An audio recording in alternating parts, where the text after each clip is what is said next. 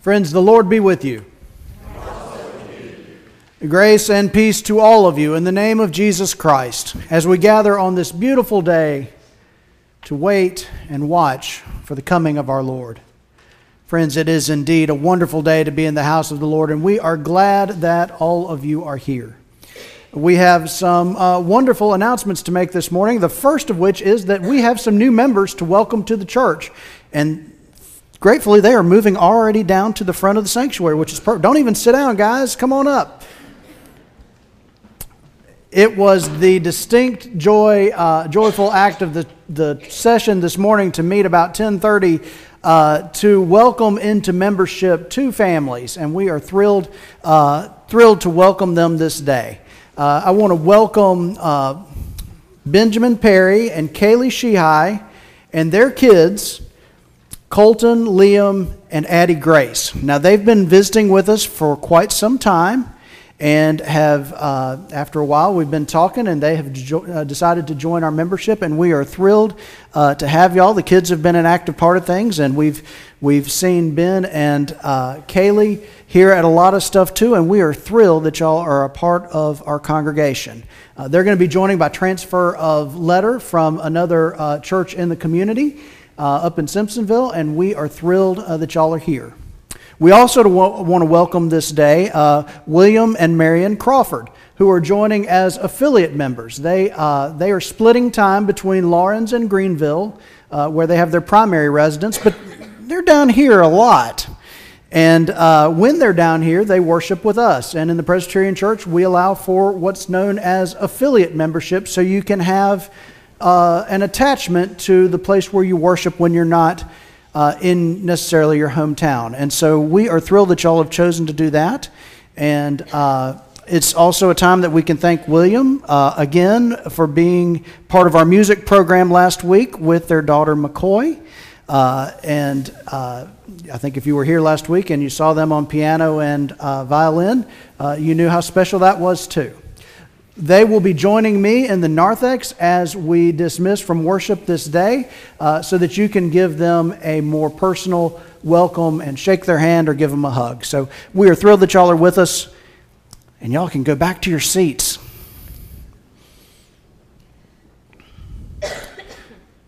We have more joyful news to share. Many of you already know this, and we'll have the Rose next week. We've talked to Leslie, and Presbyterian Women will be coordinating that, but it's never too soon to announce good news, and the good news that we can announce today is that Hannah and John Coleman and Wright and Webb welcomed Cameron James Coleman to the world on Friday morning.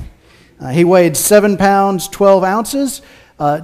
I had the wonderful opportunity to go and see him on Friday afternoon, and he slept through the entire thing just very peacefully. He was already making himself very comfortable. Mom and Dad were thrilled and doing great. So we celebrate their joyful welcoming of Cameron James this Friday and into our community of faith as well. Finally, I have one announcement related to the shoebox ministry that our church has been a part of for many years. Been given the official tallies on those things. We had a group that went up to Charlotte for the packing this week, and they wanted us to know that this year our church was sort of the coordinating hub, as it always is. That this year they took up 1,500 shoeboxes, which is a new record, and 215 from our own church. Is that a record for our church too? Record for our church too. So a big year for that. And they were able to be there on Monday when the 1 millionth box was packed. Did they notify which one was the 1 millionth box? Did they hold it? It's kind of like the 1 billionth hamburger that McDonald's did years ago. You knew it was happening somewhere, you're just not sure which one. But anyway, it's a great thing, and thanks to everybody that participated in that. It's part of our wide range of mission opportunities here at First Presbyterian, and we're glad to have been a long-standing partner with the Shoebox program. We're also grateful for all of the other mission opportunities that are there, and we hope in the new year that everyone will take opportunity to be a part of just one of our mission opportunities. We'll talk more about that after the turn of the year. Friends, those are all of our announcements this day. So let us again turn our hearts and our minds to God's worship.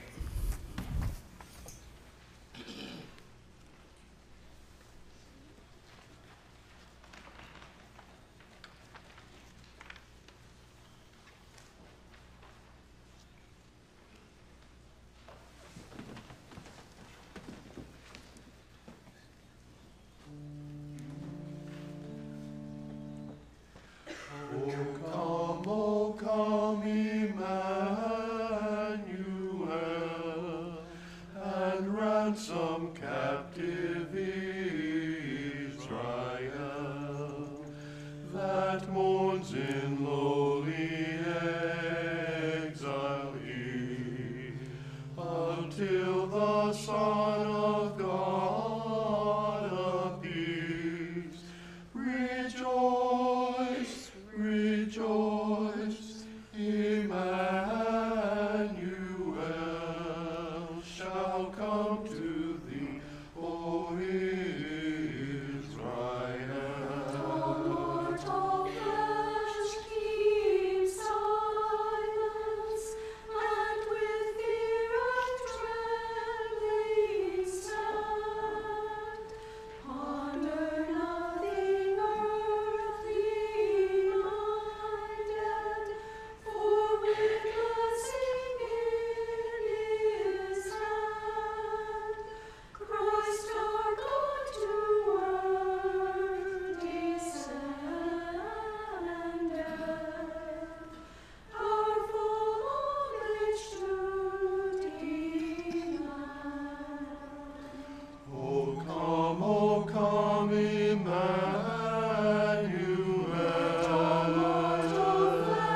Flesh keep and ransom silence, captive Israel, that mourns in lowly exile here, until the Son of God appears. Alleluia.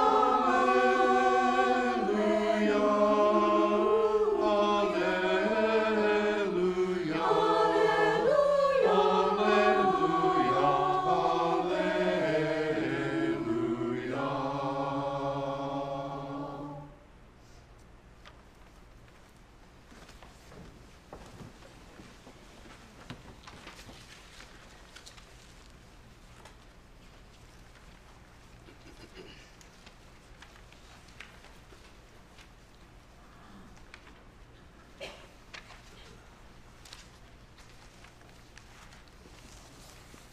Watch, wait for the coming Christ.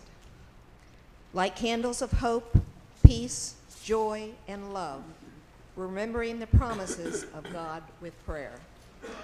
We light this candle in hope.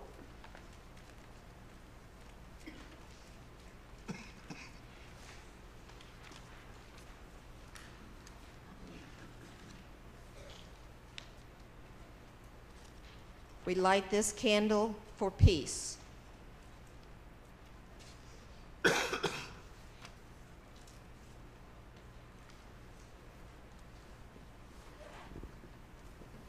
Hear God's promise of peace from Isaiah 11, 1 through 10.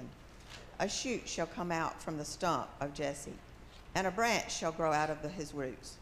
The Spirit of the Lord shall rest on him, the Spirit of wisdom and understanding, the Spirit of counsel and might, the Spirit of knowledge and eyes that see, or decide what his ears hear. But with righteousness he shall judge the poor, and decide with equity for the meek of the earth. He shall strike the earth with the rod of his mouth, and with the breath of his lips he shall kill the wicked. Righteousness shall be the belt around his waist, and faithfulness the belt around his loins.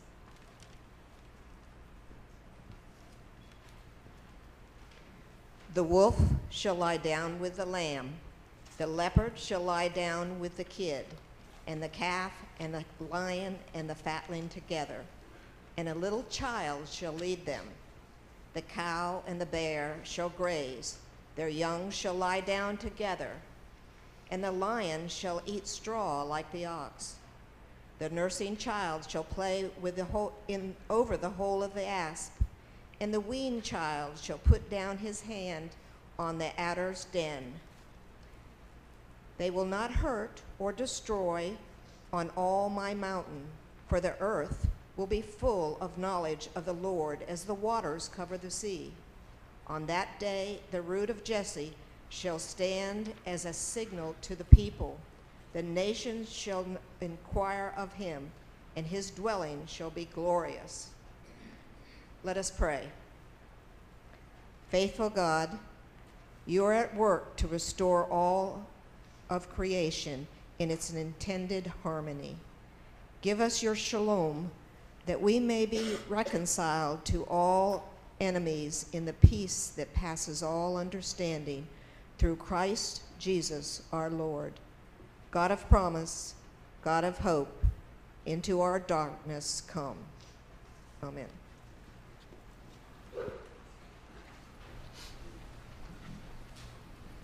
Good morning. God is good. All the time. God is good. Please stand and join me in our call to worship.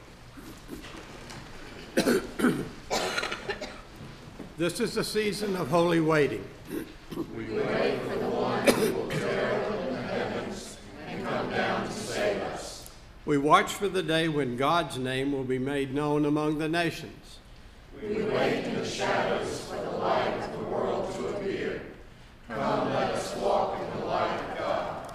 And our hymn as we praise God is 159, "Oh, Sing a Song of Bethlehem."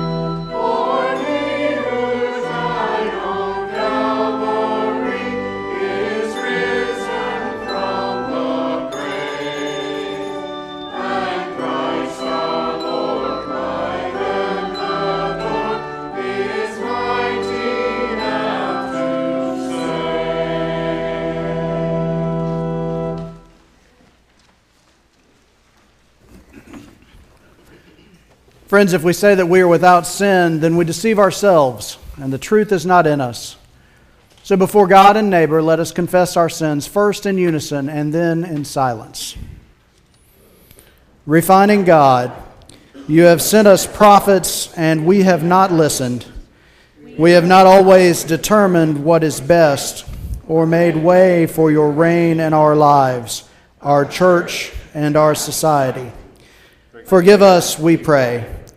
Renew your covenant within us, and grant us your peace, for the sake of Jesus Christ our Lord. Amen.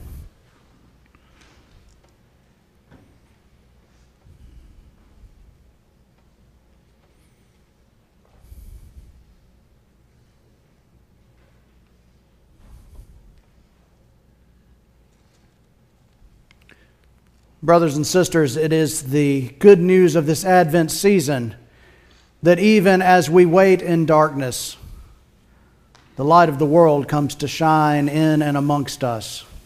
The good news that we celebrate, friends, is that in Christ we find our redemption and our salvation. Friends, believe the good news. In Jesus Christ we are forgiven.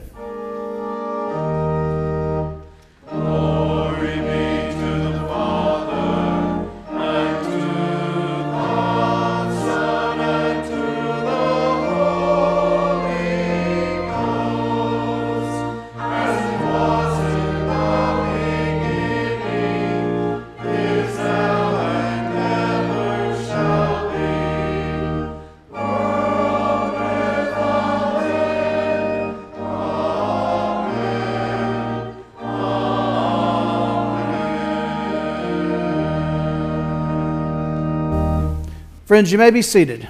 If the children will come forward, please.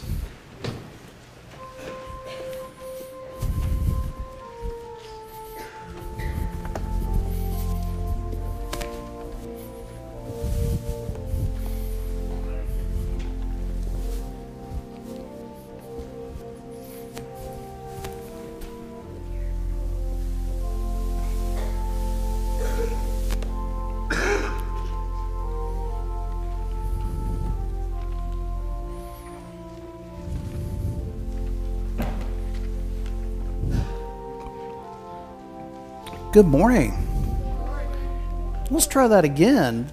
Good morning. Good morning. There we go. Well, first of all, y'all did a really good job on the tree last week. A lot of y'all helped out with that. That was a fantastic job. I think we'll all agree we have a good-looking tree. Yep. People back there are nodding. Everybody thinks so. It's a good-looking tree. And Noah, where's Noah? Noah, nice job lighting the candles this morning. Thank you. Good job with that. So today we're going to talk about a guy in church named John the Baptist. Anybody ever heard of him? What do we know about John? He baptized people in a river, and he baptized Jesus. That's right. That was his occupation. He was a baptizer. That's why they called him John the Baptist. And he baptized people in the Jordan River, and he baptized Jesus. He did all of that. You know what else is interesting about John? John was a cousin of Jesus's. Did you know that? Now, I'm not sure they were first cousins exactly. I'm not sure how close, but we're pretty sure they were cousins. That's what the Bible tells us. It doesn't say exactly first or has anybody got cousins? Y'all got cousins? I'm going to talk to y'all about cousins here in a minute. I got some cousins too. Do you like your cousins? All right, some of your cousins might be like right here close by. So it's cool to have cousins, right? Because you can play with them, you can do some things with them. They give you a different, they're family. They're like the best friends you can have. They're family and they're friends. That's the cool thing about cousins. Well, John's job was to let everybody know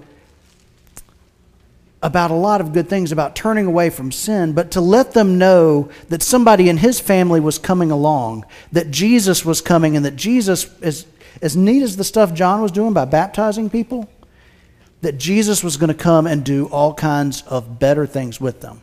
John said, I'm going to baptize you in the river with water, but the one that's coming after me, and he didn't tell me he was his cousin, but he knew. Well, eventually he knew. Anyway, He's going to baptize you with fire and with the Holy Spirit. That it's going to be even a bigger deal than being baptized with water, that when this one comes along, you're really going to know what's right in the world. Now, John was an interesting guy. Anybody remember how John dressed? How'd he dress? He dressed like like kind of like raw skin. It wasn't really like what we would wear now. Yeah, he didn't dress like normal folks, did he? He dressed like, wore animal skins, and he ate like locusts and he ate bugs, y'all. He ate bugs. This was not normal even back in Jesus' time. Everybody pointed at him and said, look at that guy wearing the animal skins, eating the honey and the bugs. But they listened to him, and he had positive things to say about Jesus coming. And so what he said he was doing was making the way straight for what Jesus would do. So y'all are going to learn more about him, I'm sure, as we go on. But John the Baptist is who we're going to talk about today. So let's pray. Dear God, thank you for teaching us about Jesus with all kinds of interesting people that point the way towards him. Amen.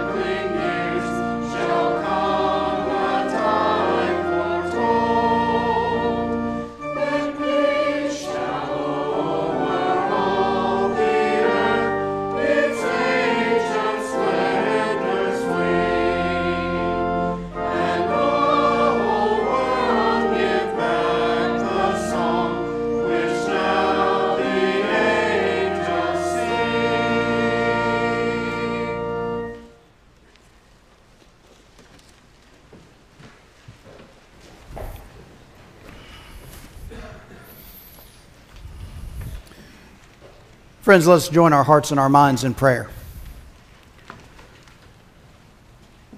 Holy and loving God, we pray that your Spirit will move among us in the word that is read and the word that is proclaimed this day.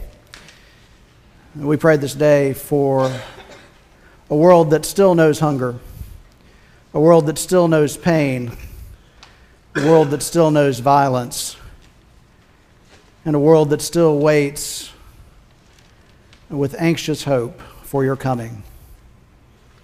We pray, Lord, that you will teach us how to feed the hungry, that you will teach us how to make peace, that you will teach us how to comfort one another. We pray this day, Lord, that you will be among us, that you will let us know your presence, that you will let us hear your voice in this Advent season, so that we may focus our eyes and our hearts and our minds solely on you. And so it is, Lord, that even as our deepest prayers don't pass our lips, you hear them still, for you know us through and through. And we come to you boldly to pray the prayer that you teach us to pray over and over again.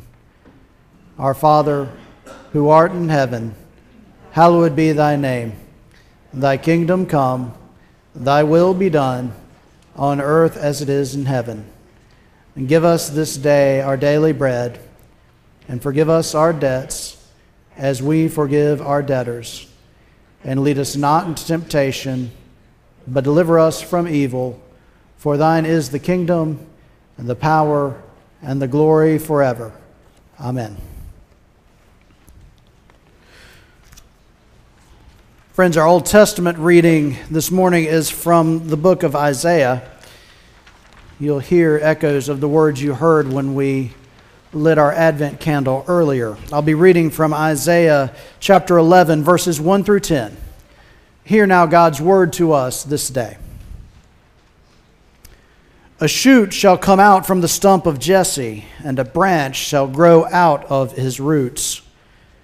And the Spirit of the Lord shall rest upon him, the Spirit of wisdom and understanding, the Spirit of counsel and might, the Spirit of knowledge and the fear of the Lord. His delight shall be in the fear of the Lord. He shall not judge by what his eyes see, or decide but by what his ears hear, but with righteousness he shall judge the poor, and decide with equity for the meek of the earth. He shall strike the earth with the rod of his mouth, and with the breath of his lips he shall kill the wicked. Righteousness shall be the belt around his waist, and faithfulness the belt around his loins. The wolf shall live with the lamb. The leopard shall lie down with the kid. The calf and the lion and the fatling together, and a little child shall lead them. The cow and the bear shall graze, and their young shall lie down together. The lion shall eat straw like the ox. The nursing child shall play over the hole of the asp, and the weaned child shall put its hand on the adder's den. They will not hurt or destroy on all my holy mountain. For the Lord will be full of the knowledge of the Lord as the waters cover the sea. On that day, the root of Jesse shall stand as a signal to the peoples. The nations shall inquire of him, and his dwelling shall be glorious.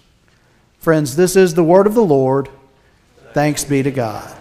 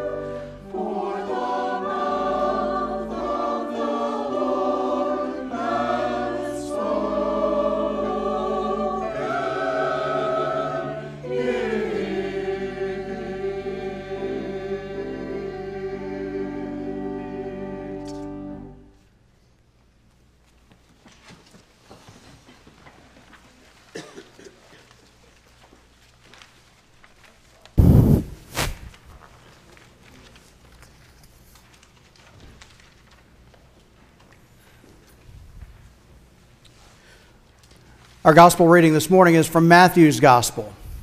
I'll be reading the account of John the Baptist baptizing at the Jordan River. Hear now God's word to us today from Matthew chapter 3, verses 1 through 12. In those days, John the Baptist appeared in the wilderness of Judea, proclaiming, "Repent, for the kingdom of heaven has come near." This is the one of whom the prophet Isaiah spoke when he said, "The voice of one crying out in the wilderness, prepare the way of the Lord, make his path straight." Now John wore clothing of camel's hair with a leather belt around his waist, and his food was locusts and wild honey. Then the people of Jerusalem and all Judea were coming out to him, and the region all along the Jordan. And they were baptized by John in the river Jordan, confessing their sins. But when he saw many Pharisees and Sadducees coming for baptism, he said to them, "You brood of vipers, who warned you to flee from the wrath to come? Bear fruit worthy of repentance. Do not presume to say to yourselves, 'We have Abraham as our ancestor.' For I tell you, God is able from these stones to raise up children to Abraham. Even now the axe is lying at the root of the trees. Every tree, therefore, that does not bear good fruit is cut down and thrown into the fire.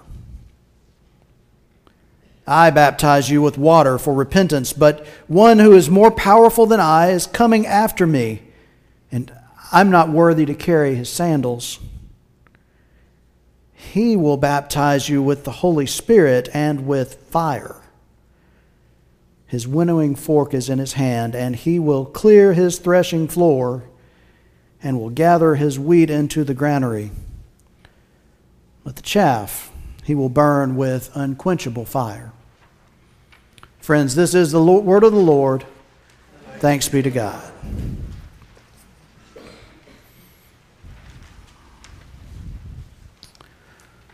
Well, a few moments ago, I asked the children, if they had cousins, and almost every hand went up when I did that. We all have cousins. Not all of us, but most of us have cousins. But think for a minute with me. We all have somebody in the family. Maybe it's a cousin, maybe it's an in-law, maybe it's a distant aunt or uncle.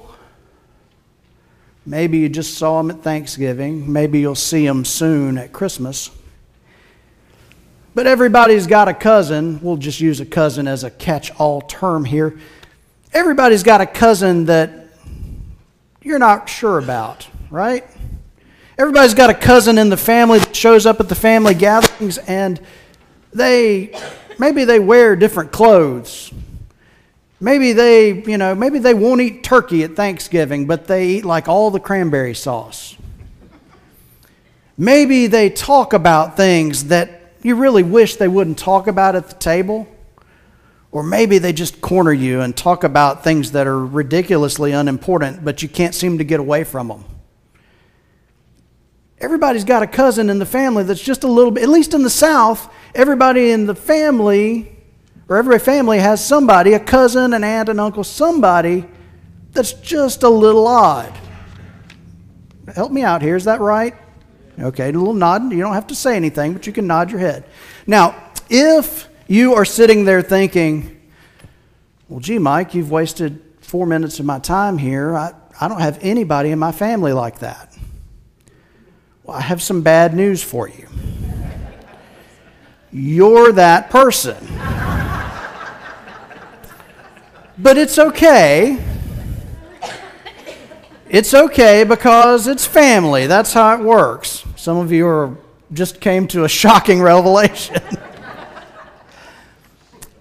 And even within those strange people in a family, there's some folks in the family that when they show up, it doesn't matter if it's been forever since you've seen them, when they show up, They just sort of make things better. They make you feel all right. They say the right thing. They do the right thing.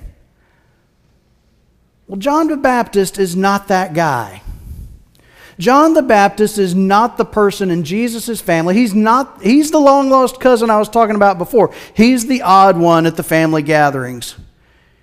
He's the guy standing off to himself at the Thanksgiving dinner. You wonder how he even got dressed up that day. That's what the account is telling us. John is the odd guy, and he's saying the odd things out on the outskirts of Jerusalem. John dresses funny. He wears camel's hair and an odd leather belt. He doesn't dress like normal folk, even for first century Jerusalem. He eats bugs, locusts, and honey. And he says the things to people that you can't imagine anybody saying. Things that might not just be odd, they can be challenging and they can be insulting. But on this second Sunday of Advent, John is exactly the guy we need. John is essential to our Advent journey. John is the one that is telling us what we need to hear as we journey along the way to the manger. John is necessary. You see, John is necessary because John comes into the narrative as we follow along, and John is talking about repentance. Now, it may feel a little bit odd that we're talking about repentance here in the middle of Advent. We should be talking about the arduous trek that Mary and Joseph are making their way to Bethlehem along the way, and we'll get to that. We could be talking about the season and how the season warms our hearts and how this is the most wonderful time of the year and all of that. And here John is out in the wilderness, breaking into our narrative that we enjoy, so to speak, talking about repentance. How does that fit with our notion of the second Sunday, that is the Sunday of peace? We'll come to that in just a minute. But while we're talking about odd things, while we're talking about strange things, while we're talking about odd things to preach about or talk about, what does a brood of vipers look like anyway? And I've done some research, and I've got some bad news for us. Now, Matthew's gospel that we read today, John is out preaching in the wilderness. He's baptizing people, and he specifically points out, he sees the Sadducees and the Pharisees coming down from Jerusalem, and he singles them out, and he says, "You brood of vipers, who warned you to get out of the way of God's wrath?" Now, I had a typo in the vine. I said it was Mark's gospel, but it's actually Luke's gospel, where John actually doesn't just single out the Sadducees and the Pharisees. When in Luke's gospel, the way it's accounted for, he speaks to the whole crowd. He's talking to all of them that gathered down around the river to be baptized and says, "You brood of vipers." More bad news. Sometimes I will research the Greek and I'll research the Hebrew for you and say, the way we've translated it all these years really means something different than you might think. There's a different spin on it. I got nothing for brood of vipers. It was just as insulting back then as you might expect it to be now. It was not a compliment. It was not saying they were crafty. It was meant to be pejorative and insulting to them. It was meant to put them down. It was meant to call them what he thought they were, a bunch of sinful folks. Now, it's interesting. This was right before we really start to see baptism happening in the New Testament, or right as we're seeing it happening. And I've got with me this morning some books that we use from time to time in our order of worship. This is an old one. This is a Book of Common Order. This is John Knox's order. I got this from Scotland. This is an old one, and it's got all the baptismal formulas that go back really the 19th century, baptismal formulas that they used there. This is my handbook of common worship. I use this for weddings and baptisms and other things, except now the print's gotten so small that my glasses don't do me justice, so I have to make other arrangements, but it looks good. And this is the big book of common worship. And I show you all these things to let you know that we have in these books all of the baptismal formulas that the Presbyterian Church uses and has used. And not a single one of them says, "Welcome, brood of vipers, it's a good time to be baptized." Not a single one of them says, "Come, you sinful snake, let me put water on you to make things better." We're a little more inviting. We're a little more congenial when we do things. And so you might be thinking, wow, it's 2 weeks before Christmas. And we're out here with John talking about snakes. But the question John asks is essential to what we are about being in Advent. The question John asks, the action that he's undertaking, the call that John's voice makes to us is absolutely important. Now, at least for our Advent journey. Now, I'm going to stop short of calling our congregation, myself included, or anybody personally, a brood of vipers. That's just not good practice right here as we're trying to close out the year. But if we are all honest, folks, we know that we all have our slithering tendencies. We know that sin is a present part of our lives. And we know it on the kind of level that says that nobody knows our own sins better than ourselves. We look in the mirror and we know where we fall short. And so it is that we can, knowing this, situate ourselves right there with the crowd, not just the Sadducees and the Pharisees. We fool ourselves if we think the brood of vipers simply belongs to other folks. We're right there in the midst of them, present and sinfully accounted for. And I think it's an absolutely essential part of Advent that we claim that and we own it. Because, friends, part of welcoming a Savior in the first place is to understand that we are in need of one. And we fool ourselves if we say we're not. We talk from the first chapter of John about the light shining in the darkness and the darkness not overcoming it. Well, folks, the reason we are hopefully anticipating the Christ child is because we need the Christ child.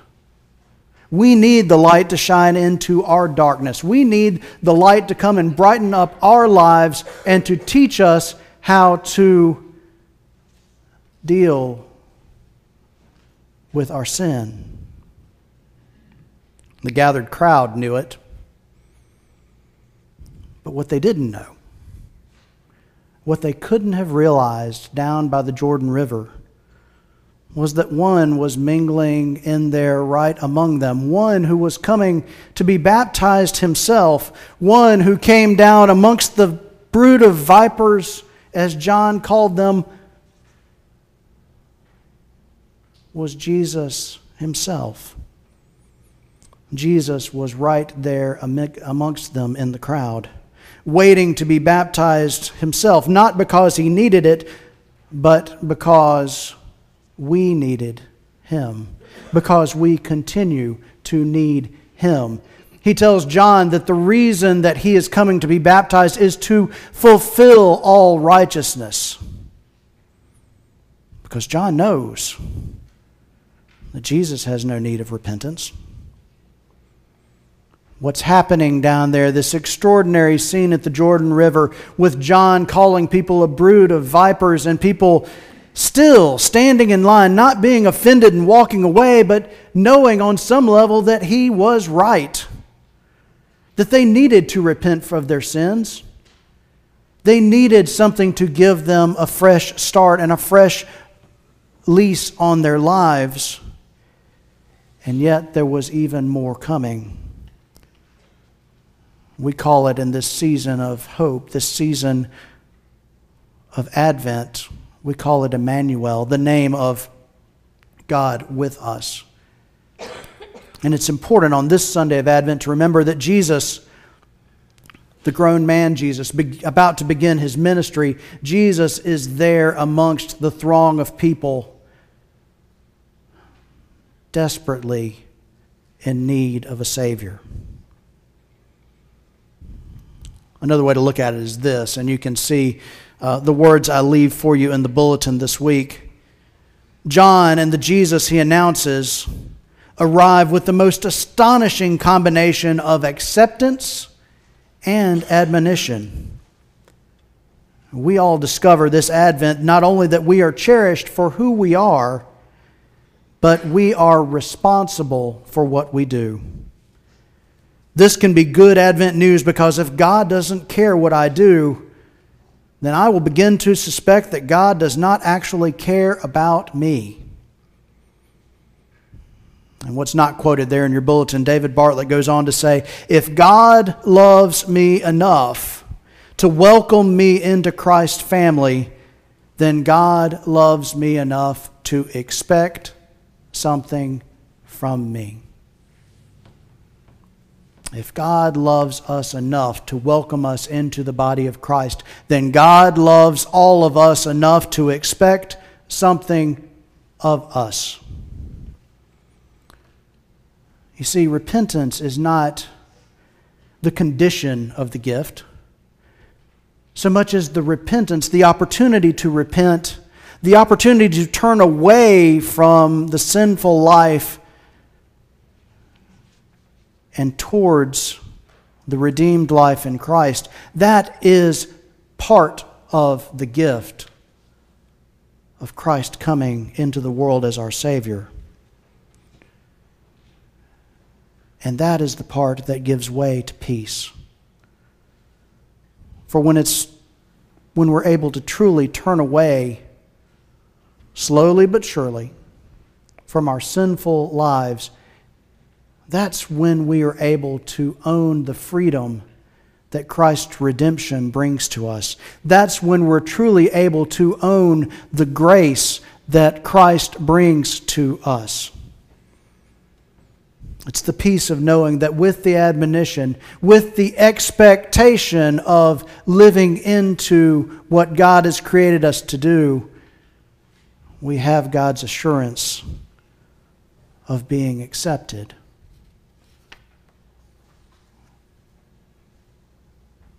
It's not a condition. It's part of the gift itself. It's the peace of knowing that slowly but surely we will free ourselves or be freed by God's redemption, by the ongoing sanctification of our lives, that we will eventually be freed completely of our slithering tendencies, even though we're not there yet. It's the peace of knowing that at the point that we most desperately needed a Savior, the Savior was there amongst the crowds and stands amongst us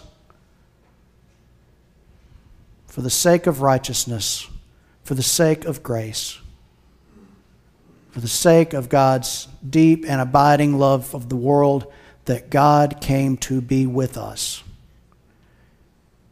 in Bethlehem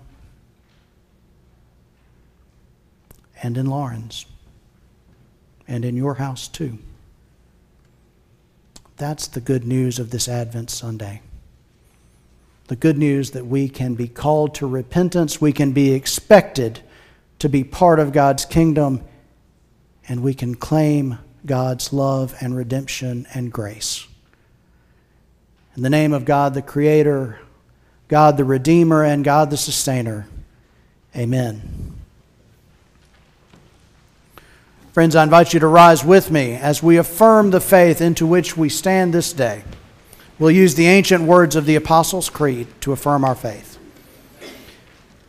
I believe in God, the Father Almighty, maker of heaven and earth, and in Jesus Christ, his only Son, our Lord, who was conceived by the Holy Ghost, born of the Virgin Mary, suffered under Pontius Pilate, was crucified, dead, and buried. He descended into hell. The third day he rose again from the dead. He ascended into heaven, and sitteth on the right hand of God the Father Almighty. From thence he shall come to judge the quick and the dead. I believe in the Holy Ghost, the holy Catholic Church, the communion of saints, the forgiveness of sins, the resurrection of the body, and the life everlasting. Amen. Friends, you may be seated.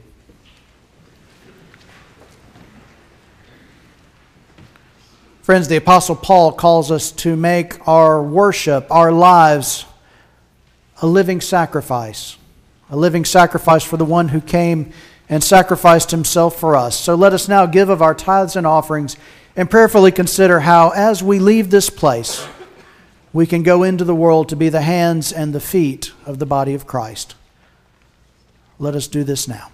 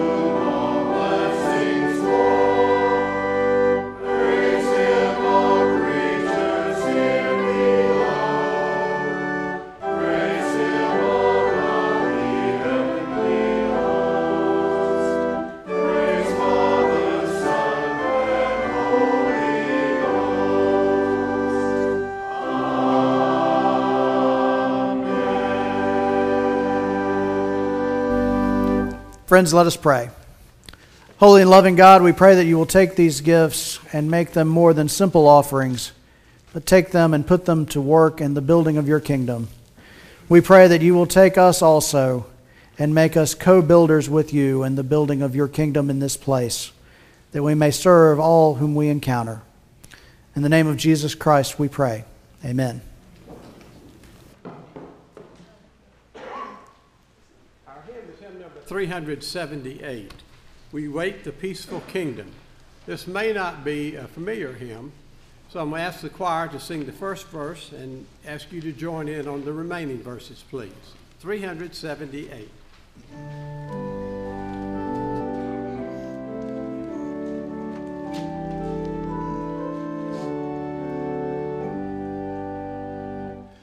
We wait the peaceful kingdom, when wolf and lamb shall lie, in gentleness and friendship, without a fear or sigh.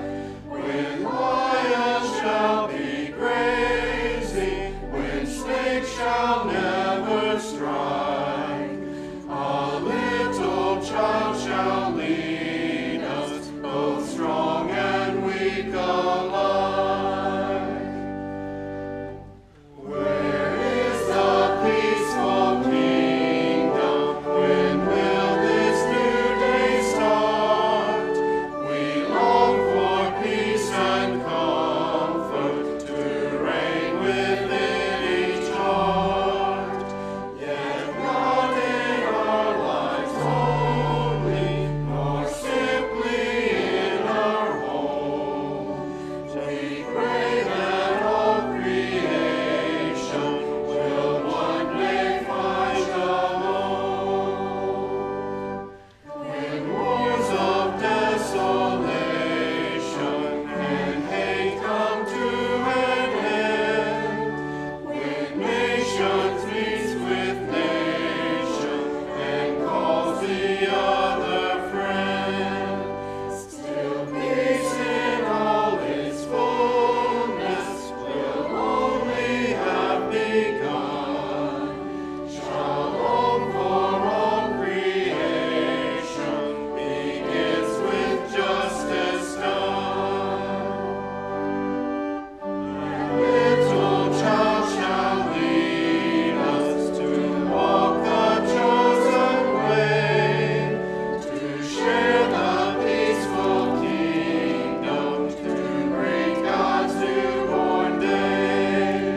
The child born in a stable is sent to break our chains, to bring through word and table the day when justice reigns.